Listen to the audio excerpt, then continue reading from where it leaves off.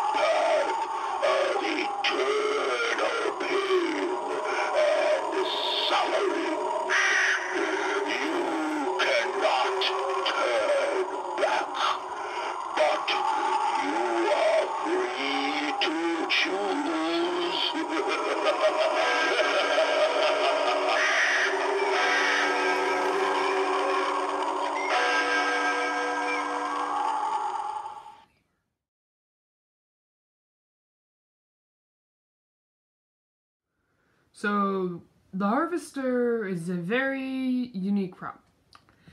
I have wanted him for a very long time. I've always saw the display and I would always go like, touch, touch, touch, touch, touch. But it was just always very appealing to me. And I thought it was very, very cool how you could stake him in the ground. To me, it was more appealing than the Gravedigger, just because of how unique it was. Like, the Gravedigger had Creepy Caretaker's face or vice versa. This prop was just outstanding for me. It's like Rosemary Zombie Girl. It was great. It was a great priced prop. Has good quality. You know, very realistic movements. And I got him for basically half off. Not at the half off season, not November 1st. I got him in like August something, September 1st.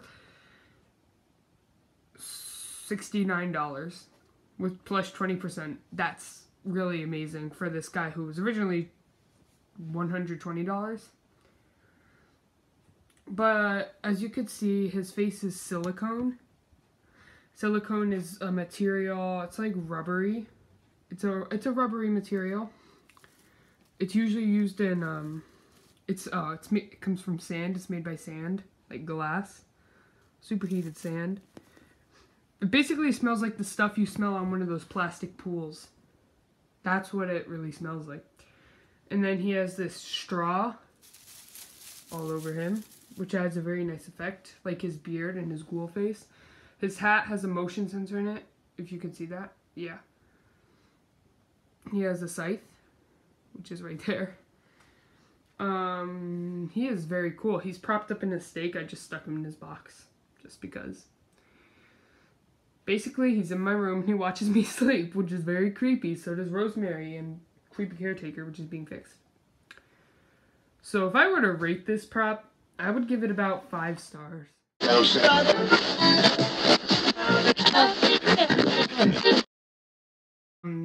prop, 5 stars. Just because of its great quality, its great design, the creativity involved with designing this prop I'm sure was very high. Techie, you have outdone yourself once again. So yeah, that's basically all I have to say. So comment down below if you like this review, give this a like, and subscribe. Thank you for watching. Also, I will be doing a review on the Sitting Scarecrow prop, which if you haven't checked my Instagram, I bought it. So go ahead, keep track of my Instagram because that's where everything goes before it hits YouTube. So thanks for watching, guys. Bye.